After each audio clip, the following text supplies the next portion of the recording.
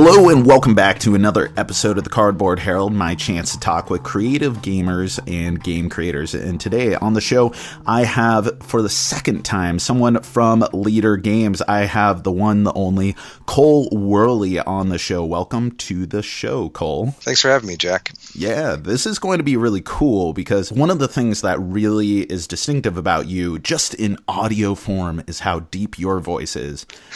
And I frequently get told how deep my voice is. So this is going to be like Tom Waits duetting with Leonard Cohen or something. This is going deep and dark. Right. We talk quiet enough, people can get their ASMR. Yeah, it's going to be fantastic. And who knows what people are going to be using this audio for later on down the road. But I think it's fitting, considering that you have an upcoming expansion for Root coming out, and it's all about going deep and dark. So why don't we just kind of set the table with the what is Root, the Underworld? So on March 14th, we're launching the new Root Kickstarter, and it will feature 2 new factions as well as a lake and map, a lake map and a mountain map. The boards will be like the Winter board in that they'll have variable clearings. They have their own kind of special rules. And as well, we've got tons of other goodies that we're launching with the Kickstarter too, including a completely alternative deck, which like really mixes up all the different design options. It's just going to be a lot of content to toss over to folks. This is going to be a little bit of a different Kickstarter for us. So we launch on March 14th, and it's going to be a short Kickstarter, just 2 weeks. We don't have any stretch goals. The main question for the Kickstarter is we're trying to gauge interest in what will become the 4th printing for Root. And in order to do that, we thought, okay, we're going to take it back to Kickstarter. We want to make sure that we can kind of bring back in our old base for some of the new stuff we've been working on. But we don't kind of plan on like a long, lingering Kickstarter. We don't really have any surprises up our sleeves. Like, we're going to be able to show folks a lot of stuff and hopefully take care of the backers who have kept us in business. You know, I am blown away by the idea that you thought the game was going to be complete. Like, the River Folk was going to flesh it out, and that was all you really needed to do to make it the game as originally envisioned, and it didn't need any additional support beyond that. I mean, of course, you know, you want a finished product to be stable and meet the needs of a good game. But also, I gotta imagine that as you were developing the game, there were just constantly new ideas of different factions and races that you wanted to implement and ultimately got on the cutting room floor. Well, this is a strange thing about the development of the design. So, like, as we were going through the Kickstarter, Patrick had given me this kind of concept with these sort of 4 different positions that I've been working from.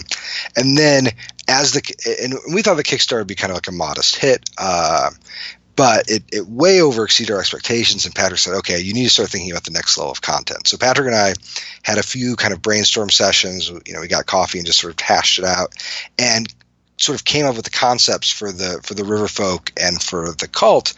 And at that point, like, even though I wanted to make the system capacious and flexible, like, that was kind of how, I mean, I don't come from a design tradition which has sort of like endless expansions. Usually when I've worked on a game, like, I try to make it as big and as closed as I can make it. And so we worked on it, and, you know, we operate on the studio model, which means everyone at Leader is more or less salaried with a couple of exceptions, and we all kind of get together and just work on each project. And we played the game hundreds and hundreds of times in the studio, and by the end of it, I think we all felt like it was done. But there were these little hints, these like little, like there'd be times we'd have playtesters over and they would ask to borrow the copy, which is a rare thing. Usually playtesters come, you feed them pizza, they play some games, and then they go their merry way. But there were just these instances where they're like, can we maybe take that back with us? We'll bring it back tomorrow. And so we'd say, sure. And so there were just these little senses that there was something about the game that was really animating people. And then what really sort of changed our thinking was that when the fall began, so the game was released in late summer. We shipped it right before Gen Cons, like at the end of July. And it had hardly been in people's hands for like 2 or 3 weeks when we started seeing fan factions get posted on Board Game Geek. And at this point, I was Patrick had handed off Vast the Mysterious Manor to myself and to our other office developer, Nick Brockman, and we were working a lot on the new Vast game. It was taking up all my time. We were kind of rebuilding certain parts and polishing other parts, and there's just this drip. It was like every day there was a new faction. In fact, there was one day that like 3 different factions got posted to BGG, and Patrick was kind of in between projects, and so he came over to my desk one day and said, "Hey, I know I don't want to like get ahead of you because you're doing TMM right now, but would it be okay if I just did kind of like a fan faction? Like, it's not an official expansion. We're not announcing anything. I just kind of want to like go play in the root space a little bit." And I said, "Oh, of course. I mean, I built the game for him and for the company. So I was like I was really honored that he would like ask me that, but of course." So he was working on, I think the lake and the mountain map might have been first, but pretty soon he had a couple of factions going, and he just kept working on them, and they kept kind of getting more interesting and better. And most of our days were kind of taken with Vast testing, but then every once in a while Patrick would say, "Okay, I want you guys to try out, kind of how I'm imagining these factions to work," and all the while, I mean, there's like this critical mass, this big community. People are having like root days, and we're getting inundated with other factions, and people, like, the one question everybody's asking us, our support email is just filled with it. Like, folks wanting to know, like, when's the next Kickstarter? They kept missing out on it. And for a small company, like, we can't print enough to make everybody happy at the same time. So like the size of the first root print run was like the most that we could possibly print. Our warehouse is just not that big, and we only had so much capital for it. And they were gone like instantly. And we did a second run, which arrived kind of in late November or early December, and they were also gone instantly. And so increasingly, it became clear that, like, okay, if we want to do like another big run, and like it makes sense to go back to Kickstarter. And Patrick has been working on this expansion that's really grown into kind of like its own, it was offering something so unique and compelling. I mean, I've spent a lot of time in Root, and I really liked Patrick's factions because they were so in keeping with the spirit of the game. But they were very fresh. What do you consider the spirit of the game? Like, as opposed to someone else designing expansion content, or someone else coming in and pitching you ideas, what is the spirit of the game that endears you to new material that Patrick was working on? Yeah, so Root is, I think, fundamentally kind of an old-fashioned game. Its asymmetry is I think the kind of useful hook, but like at its core, like this is a multilateral conflict game in the way that a lot of games were like in the 1980s. These are games where like your friends are going to put pieces on the table and you are going to remove those pieces. And the removal is not always counterbalanced with like a catch-up mechanism or like a clever scoring thing that's going to put everybody on the same stage. And so the thing that is interesting then about the game is not that it's about kind of turn-to-turn optimization, but all the players and the way they're kind of putting pressure on each other are generating this narrative about what happened in the game, and that narrative is so much bigger than like who ends up winning at the end. I mean, this is sort of like a classic thing that like winning is very, very important. It is essentially the goal that puts all the players on the same page. I mean, I often think about it like a script. When you're playing a game, everyone's kind of acting, and the victory condition is the script. And if everybody, in order to be acting out the play, everybody needs to have the same script. But who actually ends up winning in the end is often like the most least interesting part of the game. It's about those like pressures. And so one of the things that we saw as people were designing factions, it was interesting because the factions that people would design reflected what they were getting from Root. And people were obviously getting really different things. I mean, some of the factions that we saw, and we kind of made it a point to sort of like print them out and read all of them as they came out. I think there's something like 40 or 50 of them by this point, but I mean, which is insane. It's insane. But one of the things that we would find a lot is the factions were sort of like Euro optimization puzzles, which is fine. I mean, there's a whole good genre built around those things. But for me, the way that like I never thought about Root from one like as a single faction. When I was working in design, I was trying to always keep in mind that like the correct vantage point to work on this design is not about the individual faction. It's about the system and about the web of interaction. And what Patrick did in his factions is he kind of like touched in on that and tried to think about the spaces where he thought the players could be interacting with each other and then build around there, as opposed to thinking like, oh, Root doesn't have a deck building faction, so I'll build a deck building faction. Totally. You know, when I reviewed the game and I spent so much time playing it, I played solo, I played at each of the different player accounts, and the conclusion that I ultimately came to is that it's such a beautifully elegant and simple framework from like a purely once your pieces are on the board standpoint. You know, like your pieces typically move similar to other pieces. Combat is consistent. It's the layers of interaction and almost like components that are being added and removed that create the complexity of the game.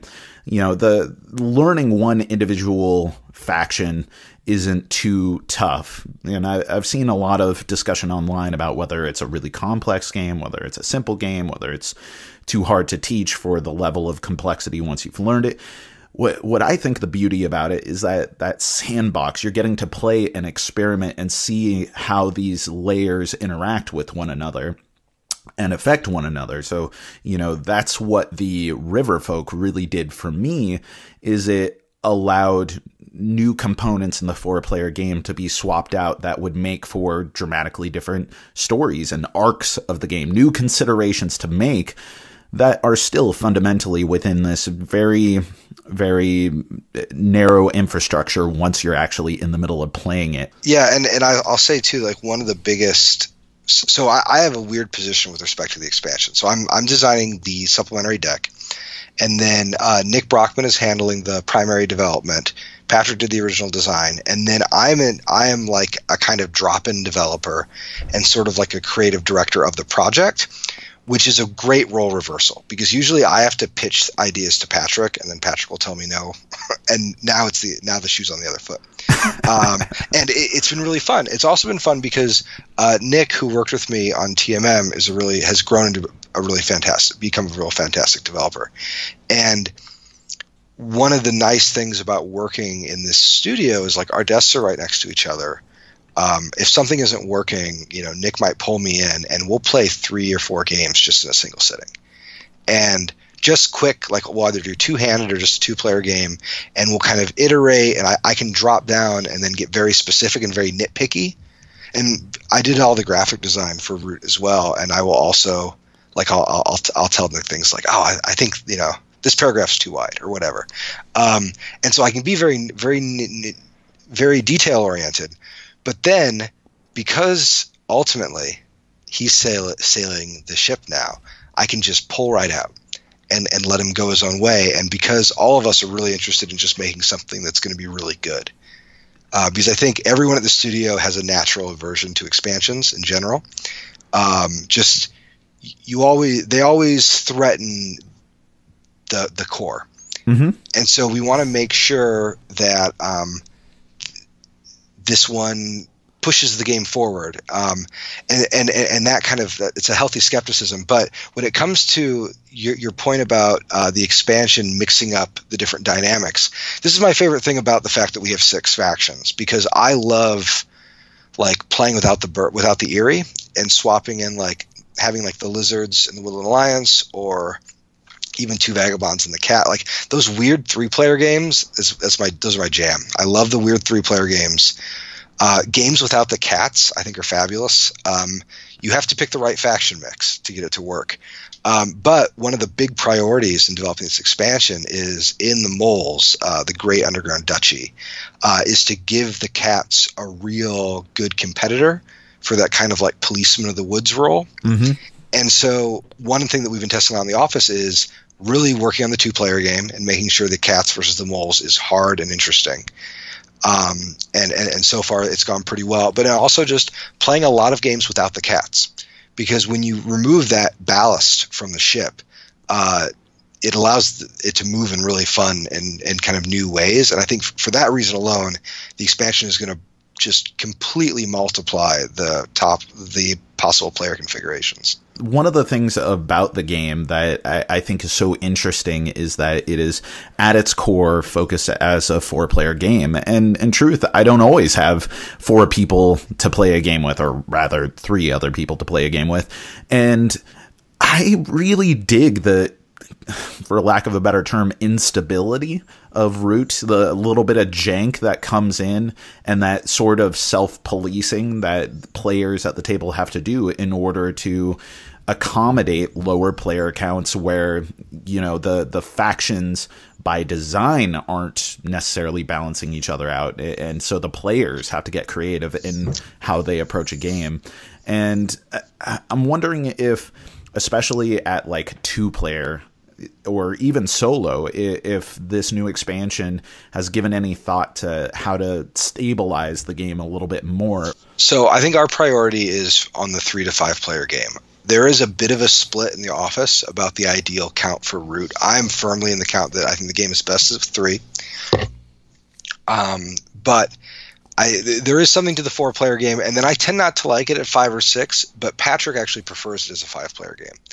And there are questions of downtime. I think for me, player count, this is something I've said before, but I have to remind myself of it. Games of smaller player count, there's a wider range of possible strategies. With more players sitting at the table in interactive design, usually there's a bigger crowd that can control the more aberrant strategies. So like you just can't get away from it. You can't get away with more wild things. One of the things that I really wanted to preserve, and this is a place where Root is quite different than Vast. Vast, when you play at different with different player configurations, the game still feels pretty much the same because certain rules activate. Like if you don't have the cave in a game, somebody gets like the cave card, and they kind of do that role. With Root, the game is just different. It's really different. And one of the examples that always comes to mind when I'm thinking through this are the power of the Eerie. The Eerie are kind of, right now, they're probably one of the weaker factions in the game. But if you play in a game without the cats, the Eerie will be the strongest faction on the board. Just no one can kind of cover ground the way they can if they're not getting opposed. And there are ways that they can play that will really tilt things. And so, you know, I find that for some groups, the different configurations then are very disruptive to their understanding, and they might find that disruption pleasurable or not, right? But with this expansion, you know, we wanted to offer with the moles a faction that could kind of replace the cats or be played against them. And then the crows are a little more in the spirit of the Woodland Alliance if we had to give each faction like kind of an archetype. But we are trying as explicitly as possible to make it so that there are the maximum number of player configurations. In fact, just today in the office, they played a game that I think was like cats, moles, and crows and the Woodland Alliance. So both of the like twin roles were all in the same game, and it worked great. It was probably the best game out of our recent tests. That's great to hear. And you know, you were talking about the community developing things. One thing that I have to mention is how fervent the solo community is, not just for Root, but, you know, in tabletop gaming, the solo community is so innovative in creating these different solo variants for all kinds of different games. But you have a solo mode with the mechanical marquee in Root, and while I really dig the ambition of creating that and having a full separate player mat, in reality, it doesn't make for a very satisfying game. But the community has been going crazy with coming up with all of these different solo modes, and probably the best thing that I could see is that there have been solo modes developed for playing against any sort of faction, because sometimes if you're playing on your own, you want to be the cats. You don't want to have them excluded from the possibility of ever playing them. And do you think that there's ever going to be any sort of official codification of some of these deeper, more heavily developed solo modes? In terms of the mechanical marquee, that was my first attempt at a solo design. it's funny. In the Kickstarter, there was a big outcry for it. And so we said, okay, at a certain funding goal, it can pay for like 3 to 4 weeks of my time, which means that we can direct kind of development resources towards it. And so when that happened, I thought, okay, well, it's successful enough that I'm going to be designing a solo mode for this. And it was it was probably one of the hardest elements of the game to get to work, because it had to do a lot of different things. Some people wanted a cooperative mode they kind of play against. Other people just wanted like kind of a dummy player to fill out player counts. Some people wanted like weird combinations of those things. And I am not a solo gamer. Like gaming for me is a really social activity. And it's been, I grew up playing JRPGs and sort of old solo PC games, but I haven't played a solo PC game in years.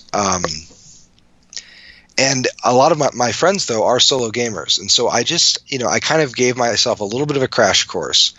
But even the really good solo designs, they had a hard time gripping me. So I felt a little bit like when I was working on the Mechanical Marquee that I was working a little bit in the dark, because it was difficult for me to tell what was making it good and what was making it like too random. That line between tells a really good surprising story and like is too arbitrary and random, I found it very hard to get like a good read on that. But we got it to a point where it worked and that people could beat it. And so we thought, okay, we're just gonna go ahead and go with this. It works fine.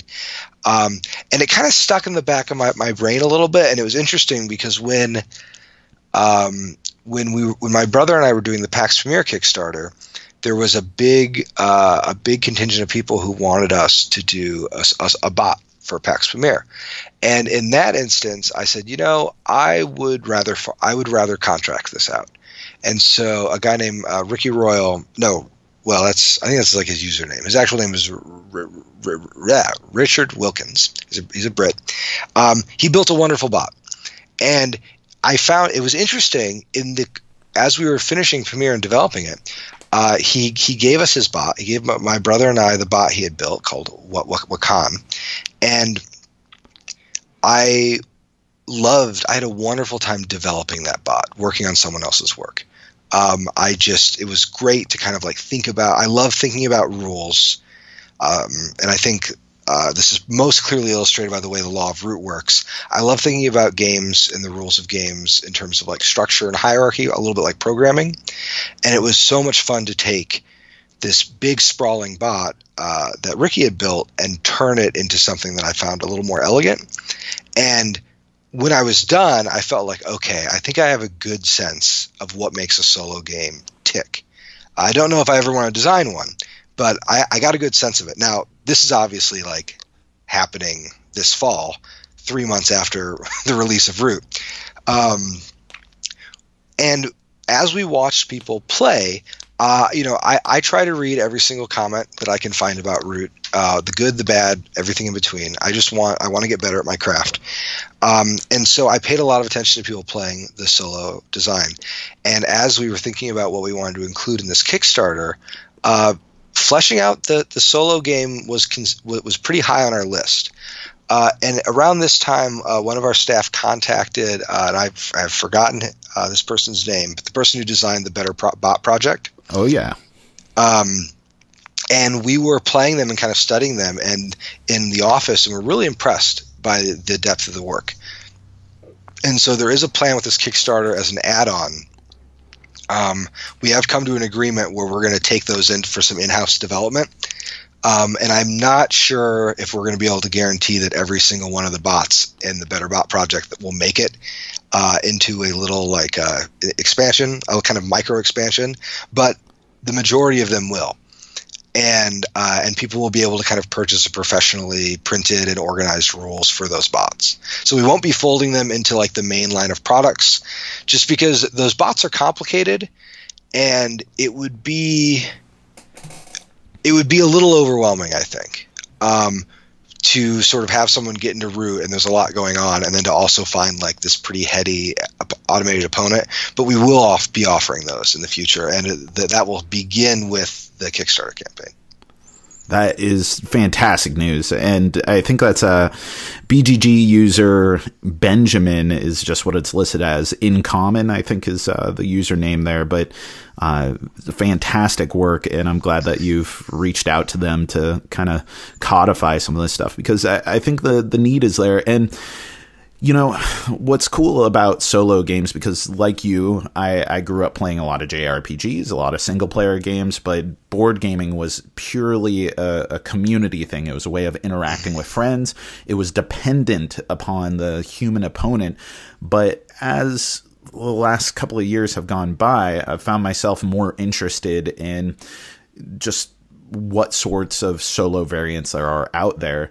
And I found that the ones that I like the best are not the ones that are purely acting as another player at the table and you're essentially playing for them, but the ones that sort of interpret what is the impact of another player at the table, but then using that in a sort of elegant system. And I think the notion was there with the mechanical marquee, and that's what I appreciate so much about it, even if the execution wasn't the ultimate realization of what that could be. But yeah, I dig it. That's the best news that I could hear in this podcast, honestly, Cole. Good. You've made my evening. But I can't talk about Root purely. Well, I could talk about Root purely, but there are a couple things I want to hit on here because, you know, from the beginning, I probably should have focused on who are you to Leader Games. You know, some people know you as the Root dude. A lot of people know you as the Pax Pamir dude, but you are officially part of Leader Games. What is your role? Yeah, so I'm the staff designer.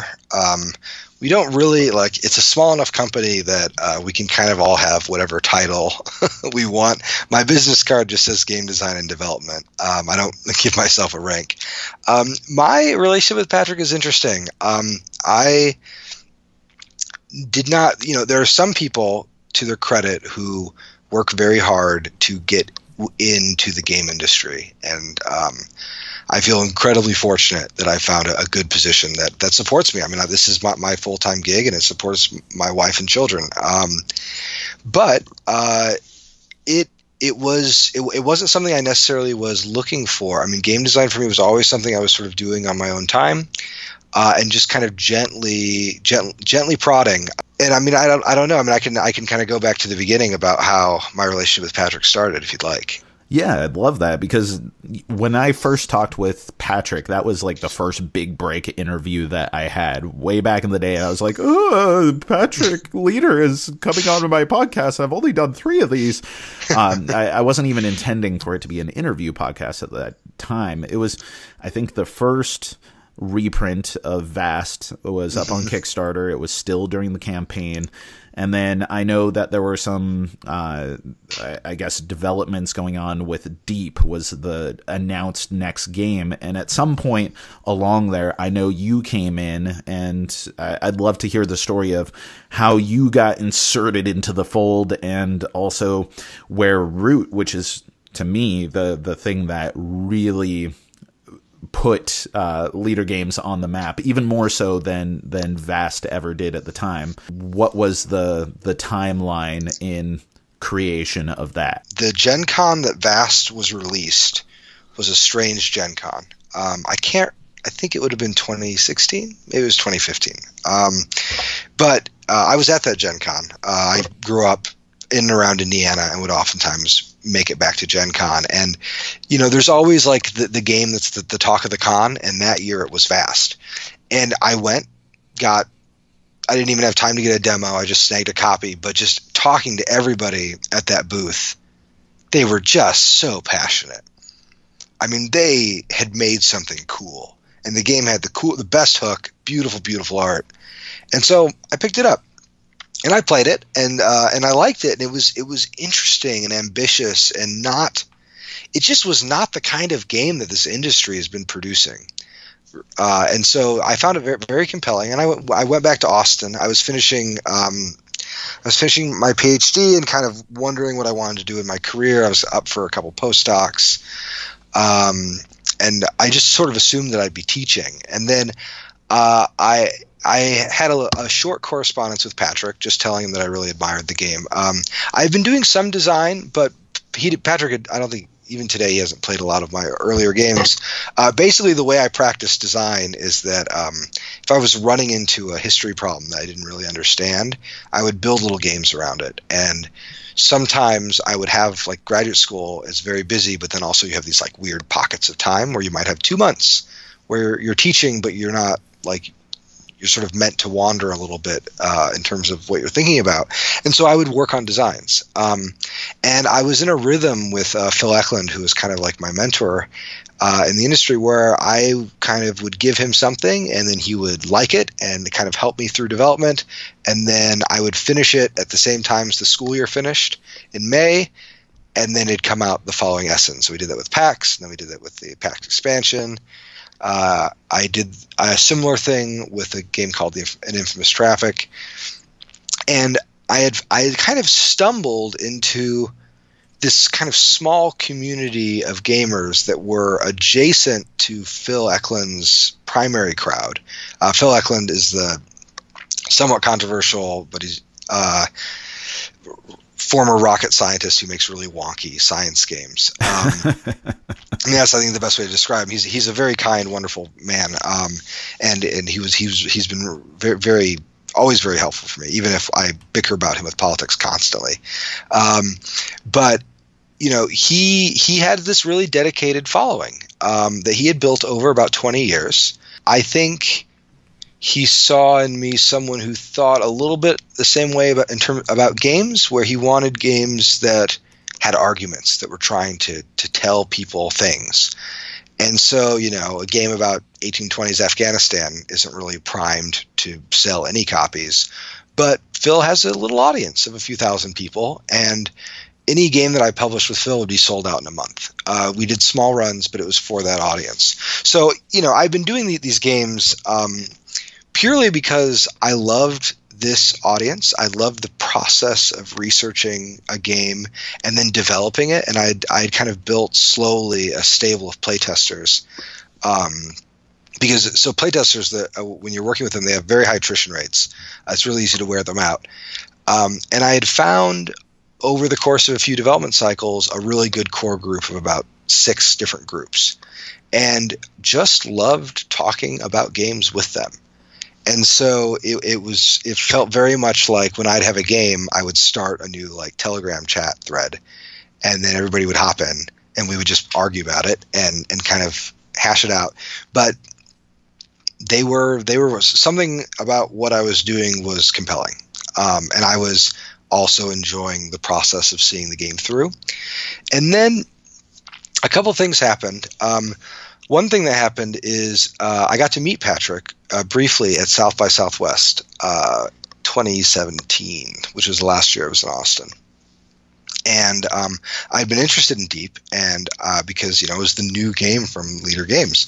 And so I went and played it and had a kind of like, I had a mixed impression of it. I mean, it's a game in development, so it's hard to judge. And I went and talked to Patrick and kind of gave him a little bit of my thoughts, but then that was pretty much it. And I kind of stayed on the sidelines. And then that summer, I turned in my dissertation, and right as I had submitted it, I was kind of filled with nervous energy, and it was maybe 3 o'clock on a Friday afternoon. And I saw on Twitter that Patrick had a job opening for a developer. And I was just sitting at my desk not doing anything and kind of wanting to work. And so I dashed off a cover letter and sent my resume to him. And I really had no idea. I was like, well, I'm up for like a couple other jobs elsewhere, but if a job, like if I wanted to work anywhere, it would be for a small company with an audience so like there are all these boxes being ticked, right? Like I liked Patrick personally. I loved working at small companies. I liked the idea that he had like a really strong brand.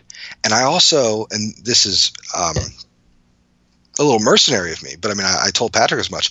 I really liked an audience, like his audience I loved, and I didn't have any access to them. People who played Vast didn't play the stuff that I played normally. And so the idea of like, oh, I get to work and get contact with this new audience and with people that I like, and with a brand that I think is really strong and could do something, these seem like very good reasons that we should be working together. Totally. What's your doctorate in? So I was my doctorate's in English. I studied 19th century British Empire, novels around the empire, and how people imagine distances of time and space. Wow, lofty stuff. Well, it was a living. I know a lot about submarine telegraph cables. So if you want to talk about gutta percha, we can get real into it. It's funny. Graduate school, it embitters a lot of people. It's hard, and it's a bit of a trip. But for some, and I'm one of the lucky folks in this regard, it was fun. I loved it. I was happy it was done because it was a lot of work, but I would have been very happy kind of like staying in the academy. I wasn't looking to jump ship, which gave, so I wrote Patrick on that Friday, and then he emailed me that night at like 1 a.m. or something like that. And he had questions about designs they were working on and some other things. And, from my perspective, like I wasn't even really sure if I wanted this job, and Patrick wasn't really sure if he wanted a developer. And so we just sort of talked, and it was a really weird courtship because I feel like we took turns courting each other. And really what happened is we just kind of established like a really long and slow rapport where, every day I would send him a note, and, not every day, he would have a question. I'd send him about, and sometimes the questions were about a really specific design thing. And other times the questions were about kind of more business stuff and factory stuff, like, oh, did I have experience copy editing? We talk about that. Because, Patrick liked my resume, and he really liked High Frontier, which is Phil's game about the exploration of the solar system. And I'd worked a little bit on High Frontier, just a little bit on an earlier edition. And I loved High Frontier. But the fact that I was like adjacent to Phil really helped me. But Patrick hadn't played any of my games. But we just found that we really liked talking to each other. And so, at that time they were working on Deep, and they were running into a whole host of like little problems. The core issue was that the games designer and the folks working at the studio, they had different priorities, I think, about where they wanted the game to go. And Patrick was increasingly kind of mired in business work and kind of needed an intermediary. And so originally I started kind of as a contractor, and I just, I had time that summer because I was just finishing up my defense. And for anybody who's ever gone through graduate school, that like you defend, but then you have this like weird like 4 weeks of like revisions, and there's just the end of graduate school, like it lingers. And so I'm like going through this like lingering process where I don't have enough free time to like go on the job market properly. And I don't want to like pick up like a random teaching gig, but hey, I've got this contract work kind of helping with development. And development was interesting. We pushed on it. And at one point, I told Patrick, like, for what you want to do, you actually want a different game. And I think that like Deep can make it, but it's just going to take a lot of work. And I'm like, look, I'm happy to do that, but I think there might be like a totally different direction that you can go in. And I built Patrick like a little proof of concept, and I was like, this is a weird little, like if I had to build an asymmetric strategy game from scratch, here's how it'd look. If I were to, this is yeah, no. Well, yeah, and it was fun because we were having this conversation. I wasn't.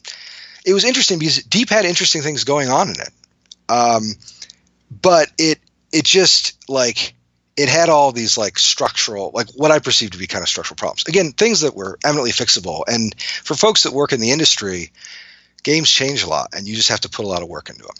And Patrick looked at a little proof of concept, and it was like themeless. It was just a proof of concept, and he was like, this is really cool. He was like, when I gave Sam the concept for Deep, I imagined like a whole series of really interesting kind of asymmetric strategy games. And he's like, if we do that series, you should keep working on this little thing. And maybe Deep does well.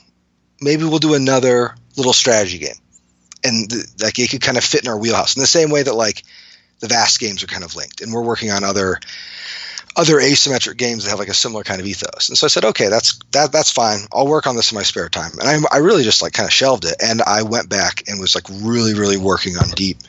And then as we really got into it, there were just breakdowns of communication, and it wasn't really a breakdown of communication. They were just shifting priorities. And I was really trying to get to work because it was always like it could almost fit in. And then we had we went to Gen Con and we thought like, okay, like everybody on the Deep team was like, okay, the game, basically the person who's designing the game said, I think it's going to be ready at Gen Con. And we said, okay, cool. Gen Con's like final submission. And I got reports from the playtest sessions and it just like wasn't quite firing right. And, when you're a small publisher, you just can't take a risk.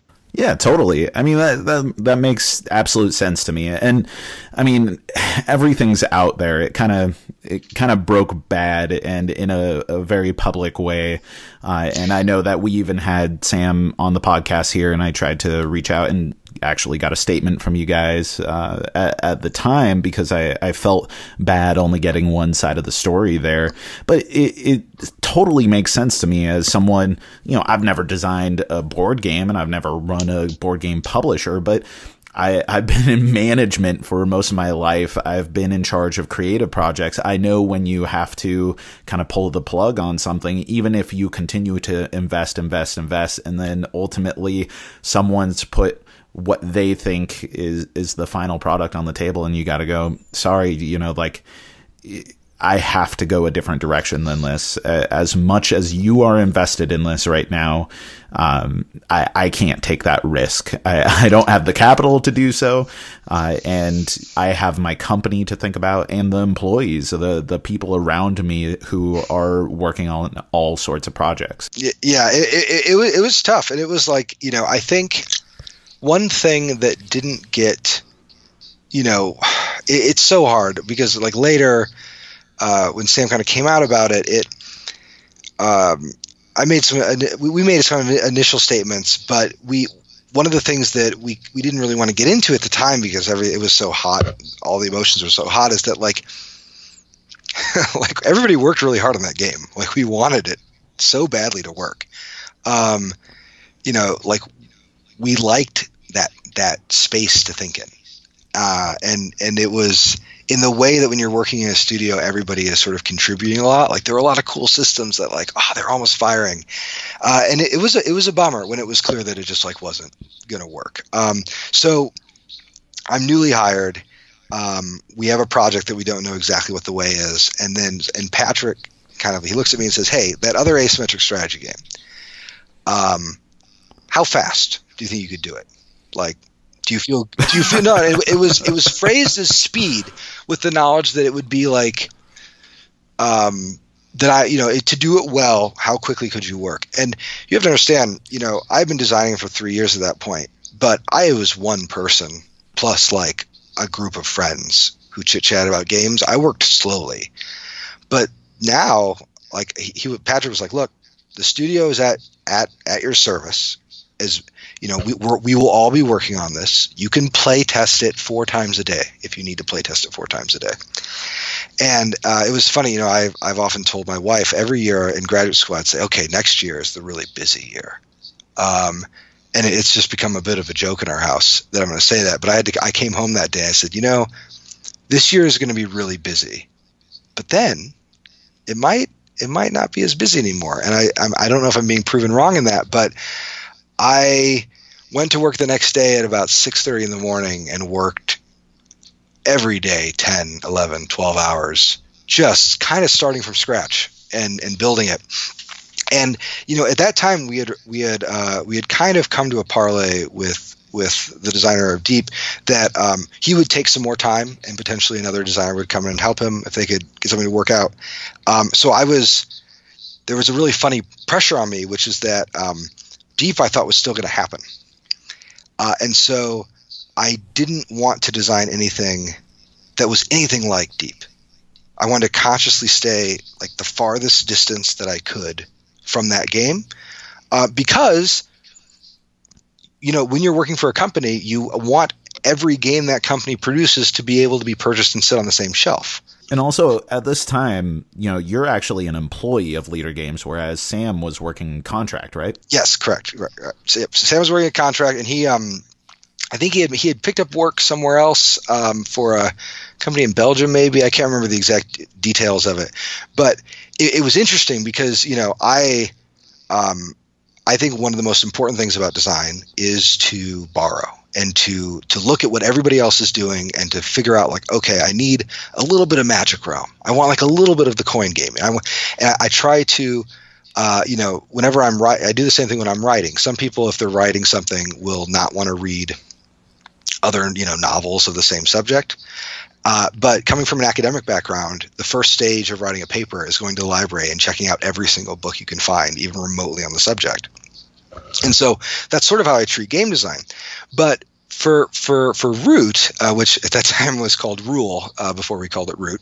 Root is a much better name. I really like.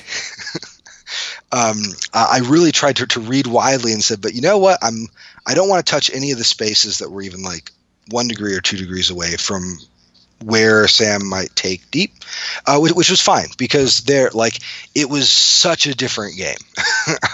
Like even in the most early step, it was like, this is its own weird. I mean, for one, I really love coin games. I love kind of where modern wargaming is, and I was pulling a lot of it. And in fact, it doesn't.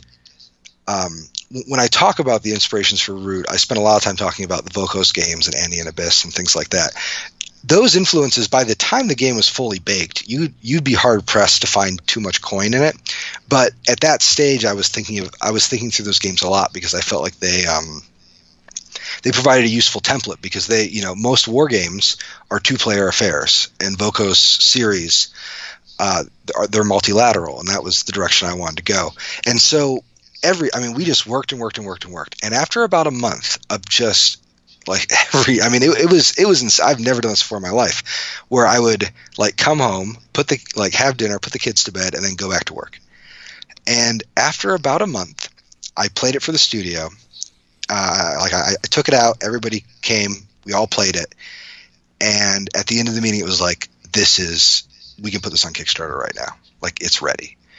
It's ready. It's ready. And I was surprised that I could work that quickly. But, when you have a staff of people who can just play the game. And at this point, the expansions for Vast, the Fearsome Foes and the Miniatures expansion, they hadn't arrived yet. They weren't going to arrive until the winter. So like our operations team could play the game.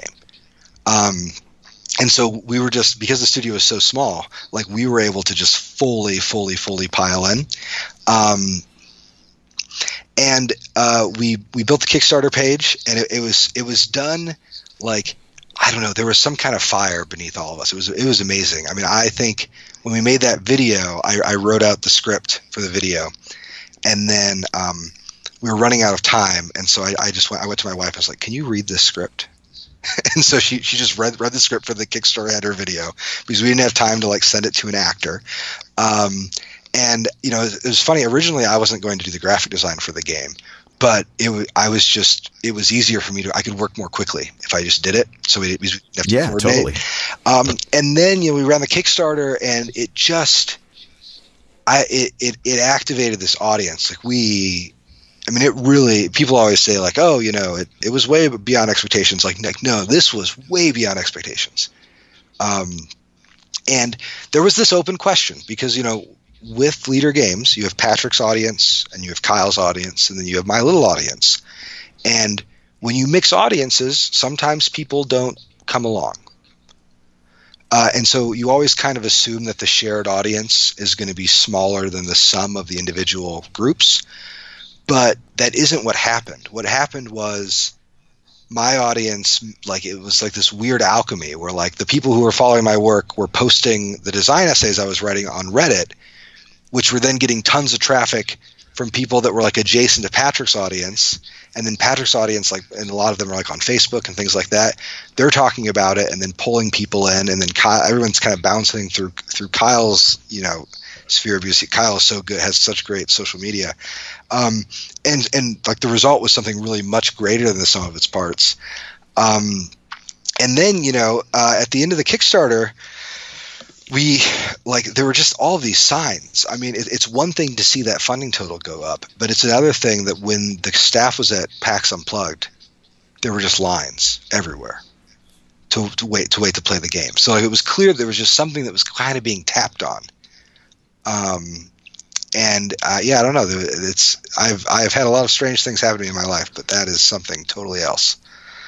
Yeah, it's wild. I mean, I was at PAX Unplugged, and I already had my hands on the game. I loved the game, and so I was just kind of tracking what was going on with Root. And I remember going to it's a East Coast thing here. This is my Alaska ignorance coming out. I think it's like Shake Shack or there's some burger joint, and it's maybe 5 blocks, somewhere between 5 to 7 blocks from the convention center. After the convention, the day after the convention, I'm going to go get a burger with the guys that I went down there with, Rob and Robert. And we're actually waiting to get our burger up, just watching a whole crowd of people gathered around a game of Root. Clearly, they just got it at the convention, and they're just playing it at a restaurant, a burger restaurant. And this is after the convention has already happened. I'm just like, there's something so special about this game, and the way that the people surrounding the game, not just the players, but other people were just entranced by it. And you're right, there is a weird alchemy to it. And I think what it is it taps into something that everyone can really latch on to. Yeah, I mean, I think for me, design had, even though I rely a lot on this kind of like these groups of playtesters and people like my brother who've kind of helped me with all the game projects I've worked on, design is ultimately like really solitary, at least it had been. And one of the things that Root brought into focus was the degree to which game design can be collaborative. And, there are different roles to play. I mean, really, Patrick, he provided that initial concept. And then he was also he was the creative director of that project. He was always kind of thinking about its general shape, which, I mean, it was just he would give little pieces of advice that were always really interesting and useful. And with Kyle, I had never collaborated with an artist before, and Kyle and I think, developed a real friendship around the game, and also just I could be really clear when Kyle and I would meet about the art, and it was funny because of the pace that we were working at. We had a lot of late night calls and late night chats just because we were up working on this game, and we spent a lot of time talking about the world and kind of thinking in particular about the things about animal parables and about games that are made to be kind of accessible, and where they kind of get that wrong. So we really wanted, constantly we were like, this isn't My Little Pony, this is Wind in the Willows. Or it's more like Disney's Robin Hood than it's like any number of sort of cutesy for the sake of cutesy things that are produced, because it's this is a trope to kind of animalize all these different political positions. And one of the things that I was really insistent about, and that I think resonated with Kyle, and then Kyle was able to do really wonderful things with, and then also kind of add to and push back, is I was like, it's really important that we don't create a weird racism to this fantasy world, because that's one of my biggest problems with Redwall. I mean, I grew up with the Redwall books and I love them, but they are analogies that are not always comfortable. Like a person born a weasel is always a weasel, that kind of stuff. And so with Root, we wanted to create this really broad base for that basically what we wanted. I think that the better way to say it maybe is, in terms of the design, I was trying to think as broadly and as openly about who gets to participate in society and how that participation gets sort of scaffolded. And when it came to the art, Kyle was on the exact same page and built this like really wonderful like world that was not, and I want to make sure this is absolutely clear, like this world was in progress well before I came onto the scene. Like Kyle was originally, Patrick was working on this game called Path, which is a big open world adventure game that was going to be set in this animal world. And we are still, Patrick is still working on it.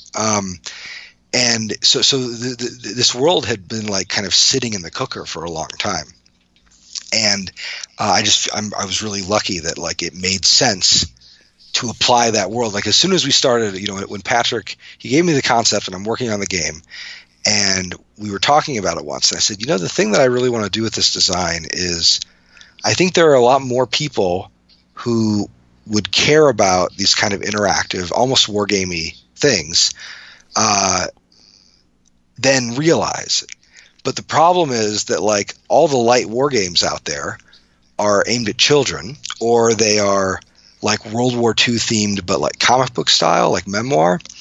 And I wonder if actually we can make like a pretty sharp, interesting critique, but package it in such a way that isn't as gendered, that isn't trying to like communicate, you know, anything about like the seriousness of the game. Because cute things can be serious too. And Kyle's art was such a good fit for that, because he has just tremendous range. I think people are going to be really, I think, surprised and delighted when they get the new copies of Vast in the mail in the next few months, because even seeing him work on the art for that, some of it is quite dark, but all is totally in keeping with the general mood. And I think this is one of Kyle's real strengths as an illustrator, is he can create these really robust moods and then completely flesh them out with dozens and dozens and dozens of pieces that fit a part of that mood. Right. He conveys so much personality in each and every thing that he touches, but it still feels at home within the world that he's depicting. And more than anything, he can make separate worlds. Like that's one of the cool things, is there's definitely a vibe to the artwork that has, you know, similarities in Vast and Root, but you wouldn't confuse the two. You know, like they feel like they're intentionally different, and the characters within Root feel like they belong within Root. But again, you know, the level of detail and personality that's conveyed in each and every critter that's drawn, or each and every character, even a skeleton. How do you imbue personality into a skeleton? Yet he manages to do that in Vast. It's really incredible. And I think a lot of that comes out of, you know, as a creative person myself, feeling at peak creativity often is, you know, having the team to support you. And that really sounds like what all of you have found in one another, which is so cool about Leader Games. And, you know, I could talk to you like this went a completely different direction than I initially intended for this interview. Like I had questions about Pax Pamir laid out. I had lofty ideas about talking to you about, you know, getting your creative,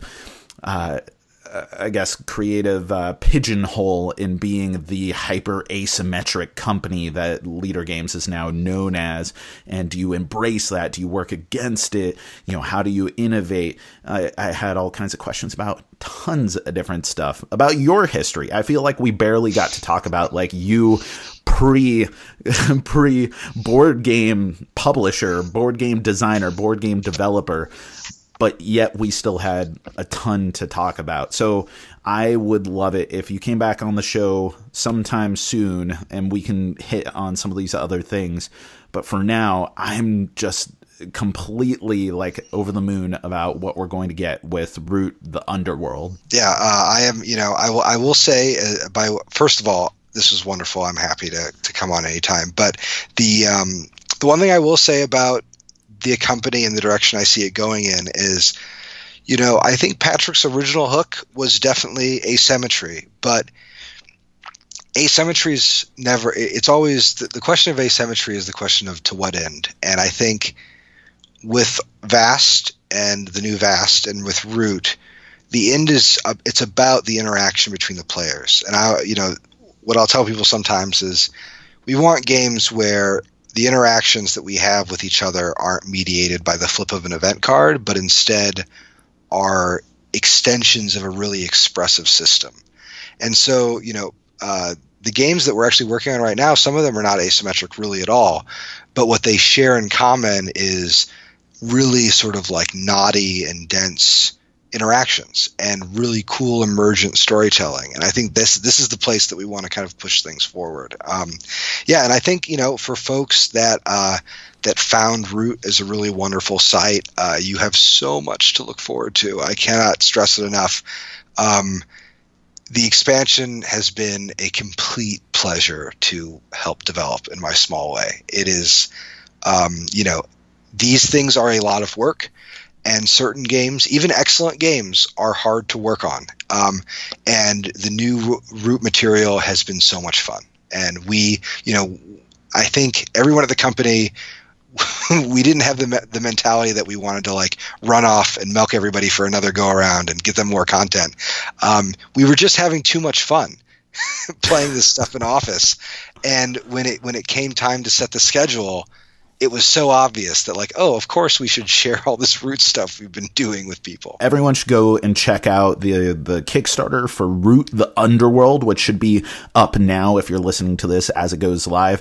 And of course, do yourself a favor and watch the extremely charismatic reviewer, Jack Eddy of the Cardboard Herald, on the video channel for a review of Root. I truly think that it is one of my favorite games. I put it as one of my top 20 favorite games, and I think I justified how such a new game could manage to entrance me so much. So this has been an absolute pleasure. Cole, thank you so much for coming on to the show. It was my pleasure, Jack, and I'd be happy to come back again.